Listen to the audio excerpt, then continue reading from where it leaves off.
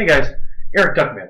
So, over a month ago, Girl Writes What and I posted a challenge to the feminist community here in Edmonton to debate the question, is feminism hate? There haven't been any takers, so I'm just going to launch into my opening arguments here on YouTube. If anyone, anywhere, wants to take me up on this, you can make opening arguments of your own as a video response to this video. Here we go! Is feminism hate? Now, I realize that there are a lot of different kinds of feminism, so I don't want to be unfair and paint them all with too broad a brush. The only kind of feminism I find hateful is that one specific kind alleging that women currently get, or have historically gotten, the short end of the stick. That women, as a class, have been shortchanged, oppressed, marginalized, subjugated, or othered.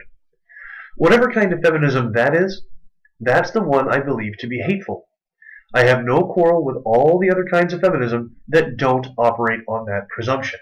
I don't deny that women had very stressful, onerous social obligations in the past. I don't deny that women got the right to vote only after all men did. I don't deny the existence of the practice of Chinese foot binding or tribal Afghani women being made to stay indoors their whole lives. I fully acknowledge those things, but my contention is that those things don't amount to oppression and that men were not and are not having an easier time or enjoying any kind of male privilege. That's right. Those women's issues I just mentioned, feminism presents those in a vacuum. Men have historically and still currently have obligations and constraints as well. The draft, the expectation to give up your seat in a lifeboat, and a total lack of reproductive rights are just a few examples. All of the obligations and sacrifice and suffering of men has to be ignored, downplayed, or dismissed in order to support the narrative that women have it or even have had it worse.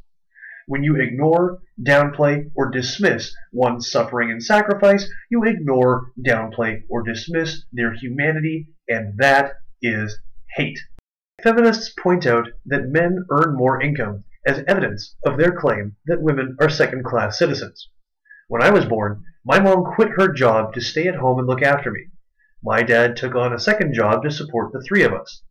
For every 2 paychecks he took home, my mother took home none. To look at that situation and see the man as being privileged and empowered on the basis of the income he's generating is to ignore his sacrifice and his suffering. It is to ignore that he's working his ass off at 2 jobs to support a family he almost never gets to see.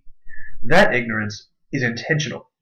It is employed to support a narrative of female subjugation, and it is hate. Feminists will also point out that most people in power, such as politicians and CEOs, are mostly male. That must be evidence that men, as a group, have it better than women, right? Well, no.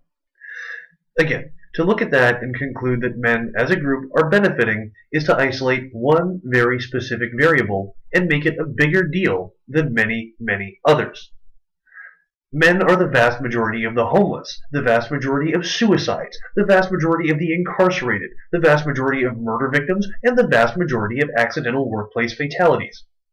Yeah, most people in positions of power are men, but that's still a really small fraction of all men, making them out to be a bigger deal than all those other, much larger sections of the male populace to support a narrative of female subjugation is hate.